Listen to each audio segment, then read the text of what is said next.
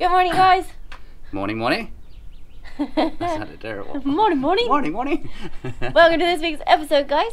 We're working on the keel, but this time, instead of destroying it... Yeah, we're not fighting it anymore. Yeah. Now we're making a fixed keel. So we're rebuilding it, which is fantastic. Rebuilding it. We haven't done fiberglassing for a while, so it's something different. Yeah, we never do any fiberglassing around here. Never. But stand by, guys. I reckon about another week, both these keels should be then pretty much glassed up, and the last couple of little patches as well. So then it's going to be lots of fairing filler and then paint. Did you actually say paint? Did I say paint? I don't know. That's going to be coming in the next few episodes. Well, we'll see. This is now proof out there that it's possible. So I've opened my mouth on camera now. I'm going to have to do it, aren't I, really? So anyone that's not busy, not working, in a lockdown situation, grab yourself a flight, bring a sandboard, yeah, and we'll see you next week. Enjoy the episode, guys.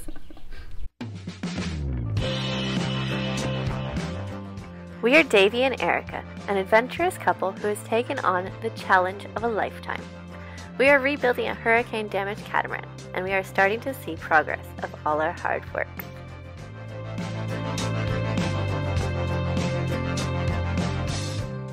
Subscribe to our channel to follow our journey. When faced with a challenge, look for a way, not a way out. So, morning, guys. This morning I thought I'd show you the inside of the bilge. I'm going to take you downstairs in a moment and then show you what's going on down there.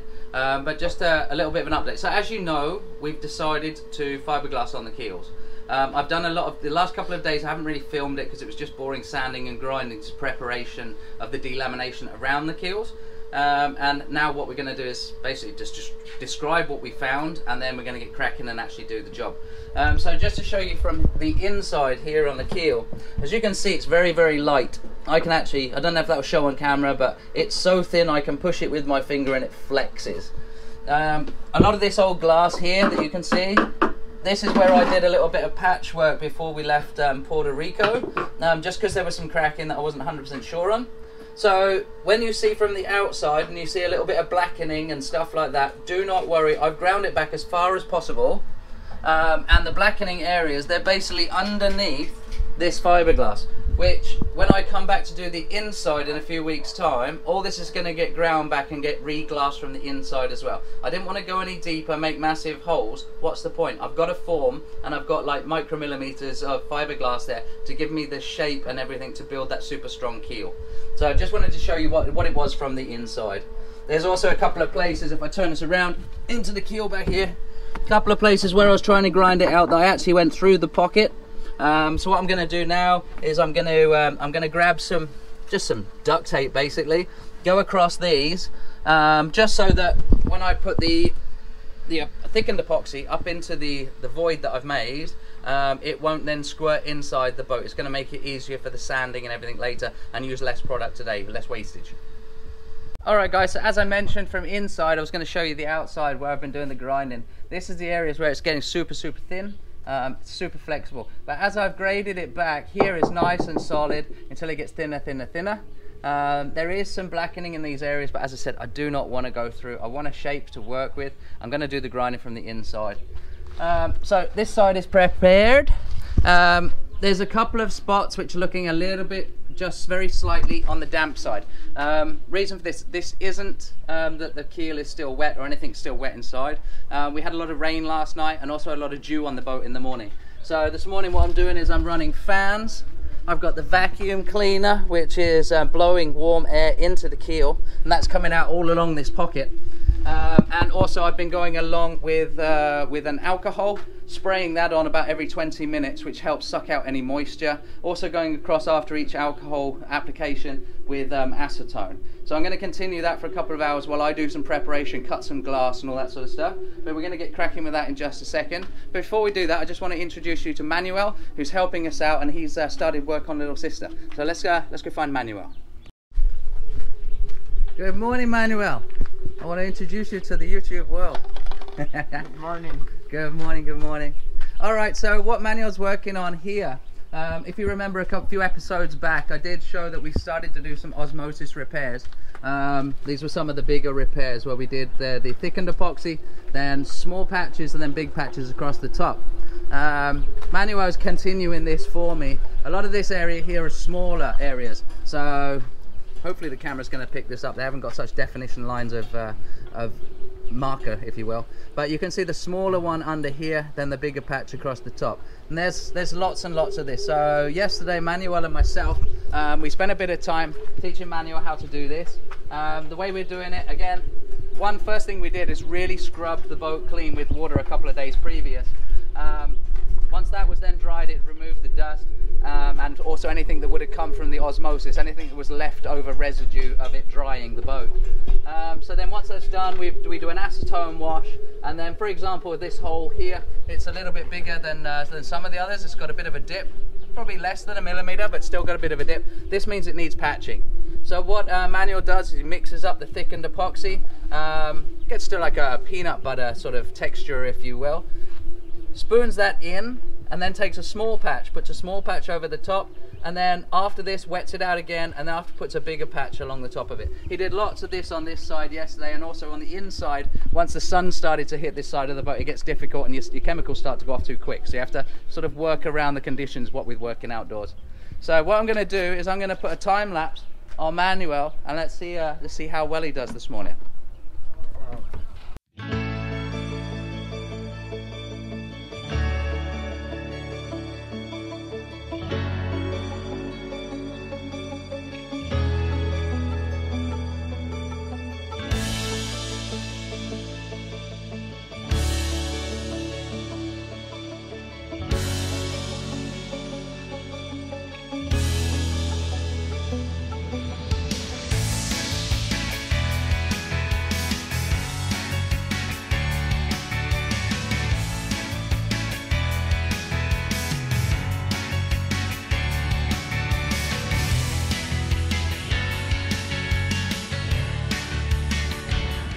So it's a lot quicker to go on than it is to come off, eh? A lot. But still, sticky, horrible job. I thought you liked fiberglassing, babe. Yeah, some days. Maybe less days in a row. Well, let's get cracking, and then we'll move on to the fun stuff of painting. Wait. Oh, it farted. Look at the concentration on that face. So much concentration. You better gonna tell me off for talking while you're working. On the back again, yeah. Come on, guys, stick up for me. Come on, tell me this is enough for this side. Don't make me mix another one.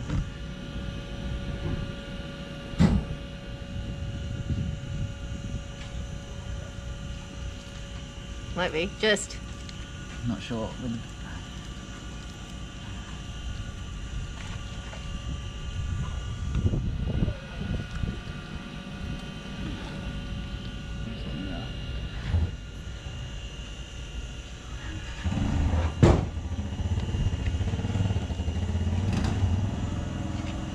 Before they fall off your head. Alright.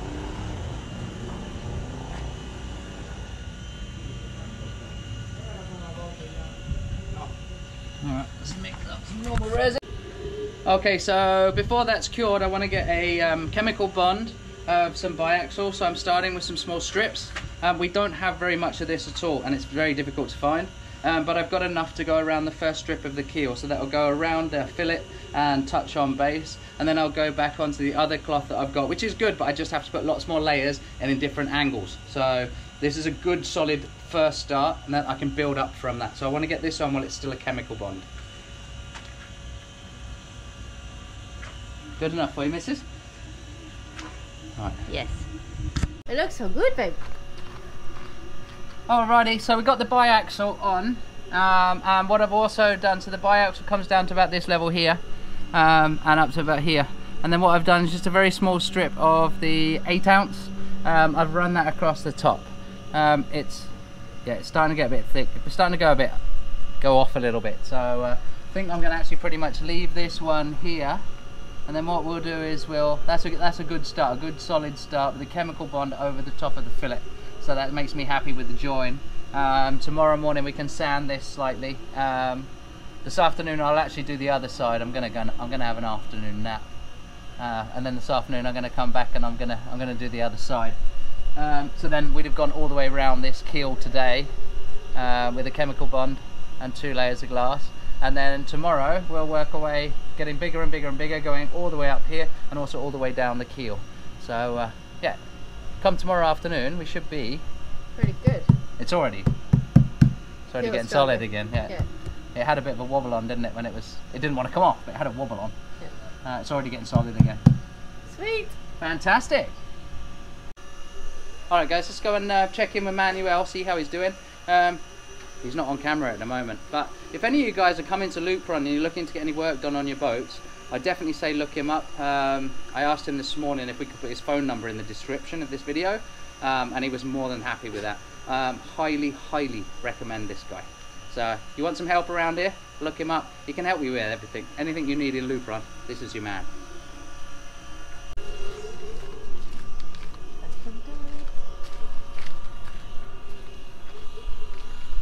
Looking good. You feel it? Yeah.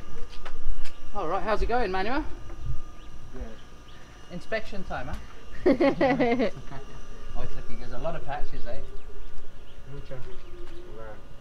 Another thing I want to mention, guys, with this boat, so don't think that this is the finished product.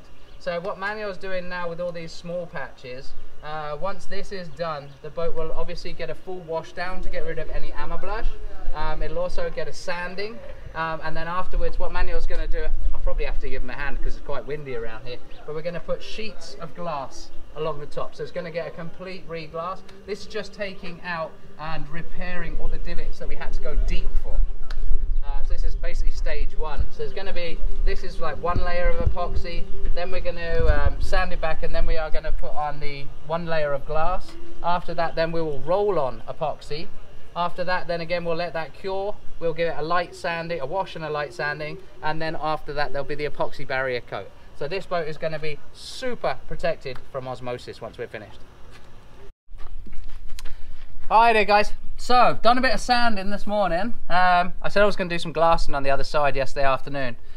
We changed our minds. The sun was in the wrong position, and decided to let's take it easy for the afternoon, so we went actually and had a little cocktail in town because Easter's coming up and they're going to close everything down. So we're going to be working on the boat the next few days and not going out, so we took advantage of that yesterday afternoon. So this morning I've done some sanding on the side that I actually fixed up yesterday, and it's come out absolutely beautiful.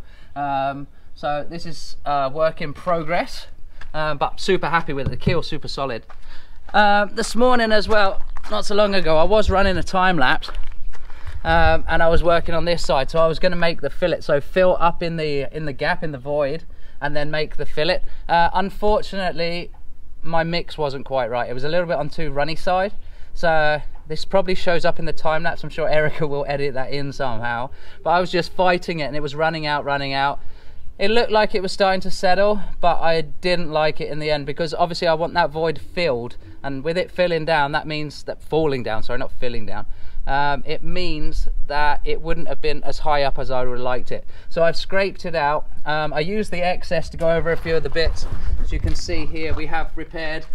We did the, we put the, what's it called, the foam? We put the foam in yesterday, and I've now fixed over these holes. So these areas are done, which is fantastic. But I'm going to leave this section now until tomorrow, because I want this to kick off properly so I can sand it back. It's going to be a nightmare to sand because it's got Cavasil in it. Anyway, I'll sand it back in the morning and I'll reattempt that with a better mixture.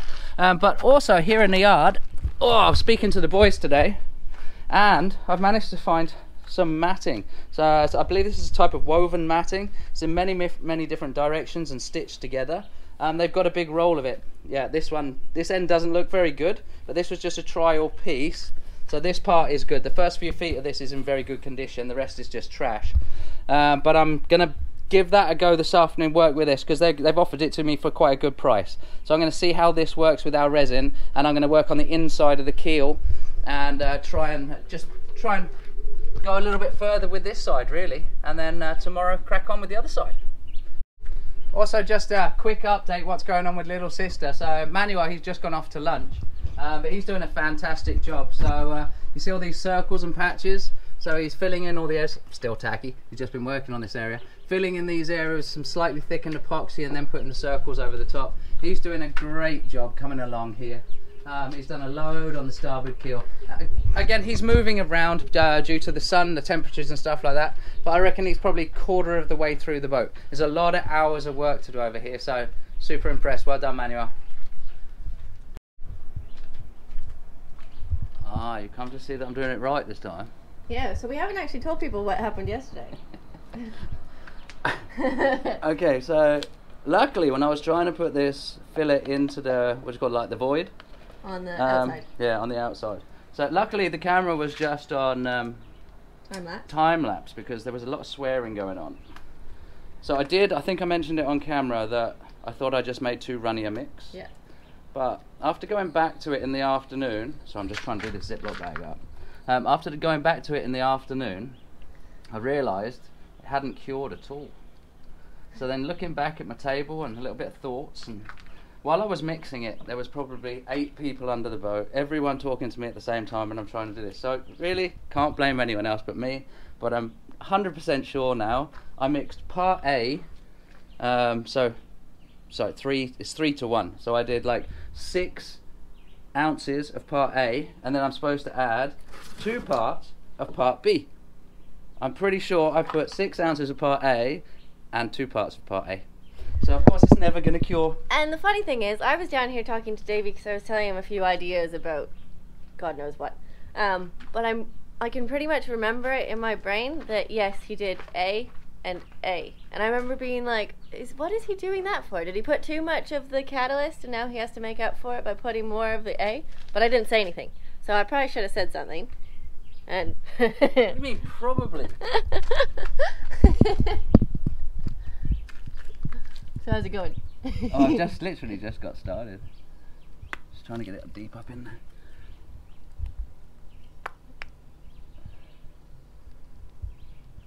That looks better already. Yeah, it's actually hanging in there. Well, I had a chemical reaction, it's gone thicker.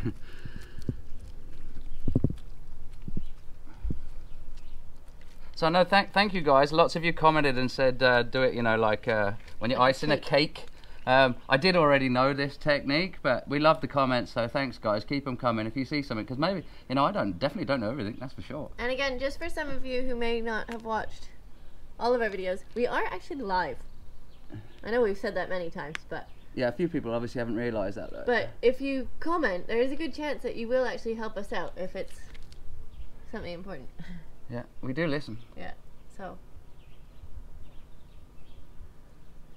Well... Try to. Well, most of the time. Hit some different angles. Alright guys, so we want to do a massive shout out to all of our patrons who have been with us from the beginning, and some of them who have just jumped on. Thank you so much. You have no idea how much it helps, especially with everything that's going on at the moment, so thank you so much. What's happening? I need to reuse the bag.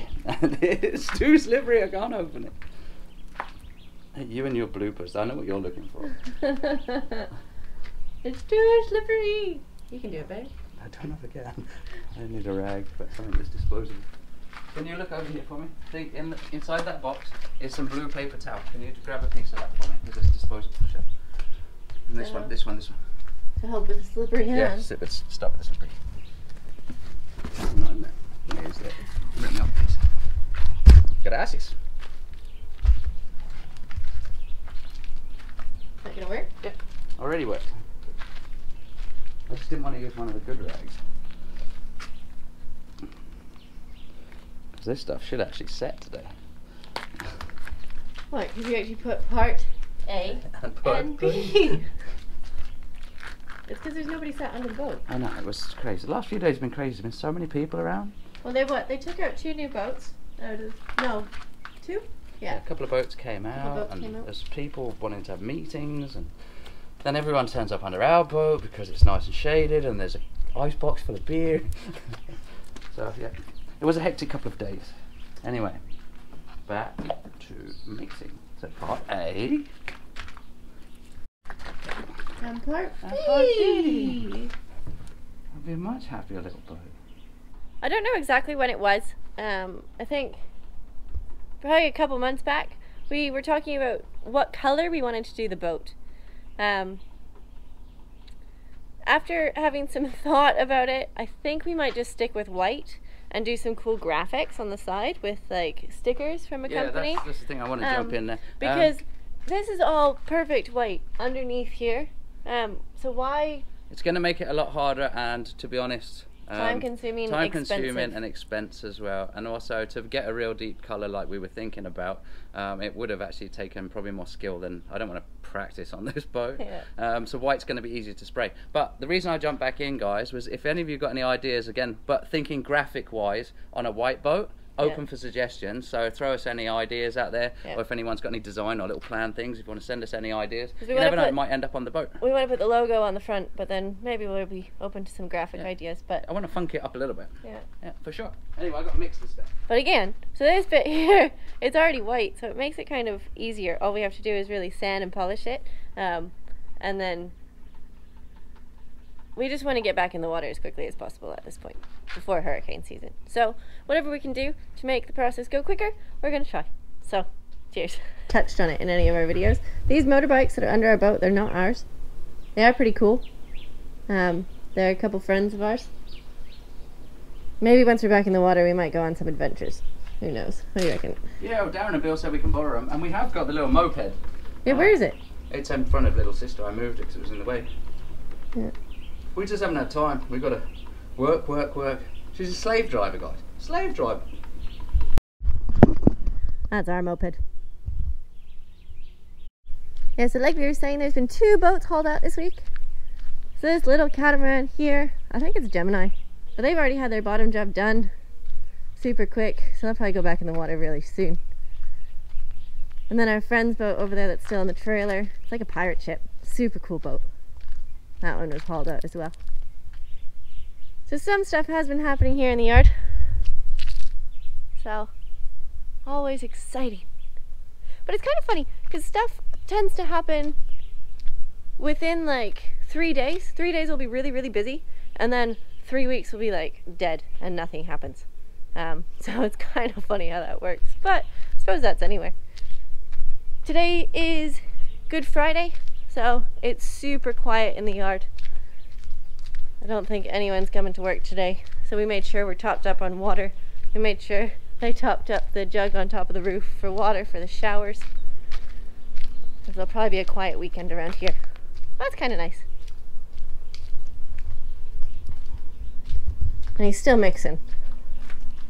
To make it like peanut butter. Mix. Alright guys, hope you've enjoyed this week's episode. We'll see you next week. See you next week. Sorry guys, one last thought for this video. I just asked Davy the question, because now these keels are going to be fixed keels and they're going to be stuck on, they're not coming off, is there any reason to have this little hole here? Because this hole was for... It's for towing the keel home. For towing the keel home. If you were to hit something and the keel were to come off, sacrificial keel, you could tow it home and fix it later. But now that these keels are going to be completely fixed on, is there any reason that we should have this hole?